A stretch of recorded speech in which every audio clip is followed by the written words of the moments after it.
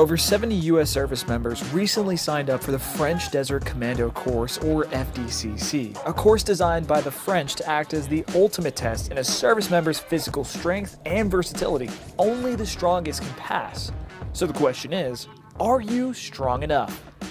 If the answer is yes, then before you can start the course, you have to pass the American pre-assessment. You have to complete a 5-mile run, pull-ups, sit-ups, push-ups, a rope climb, be able to tread water, side stroke, breaststroke, and swim underwater for 15 meters in order to make it as one of the lucky 35 that get to take part in the FDCC later. That's right, 35. That's less than half the group already present. And if you think that pre-test was tough, the course itself is roughly 12 days long, with an even more challenging assessment, and commando and combat phases, each with their own set of tests and obstacles.